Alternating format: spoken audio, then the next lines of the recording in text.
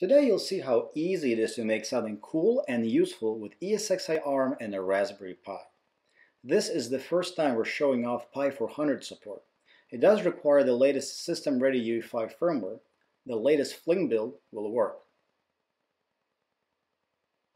You can't actually tell this is ESXi-Arm short of a few text labels. It feels the same because it is the same. You don't need vCenter. ESXi is fine for basic use. And yep, it's definitely a Raspberry Pi. Okay, let's install a run-of-the-mill off-the-shelf OS like Debian.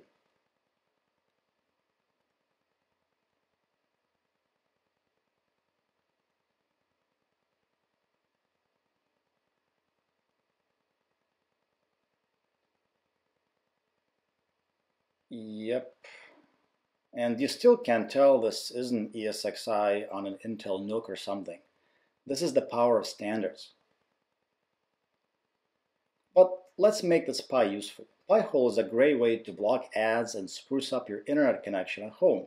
But ESXi makes it even better by removing bare metal workload management.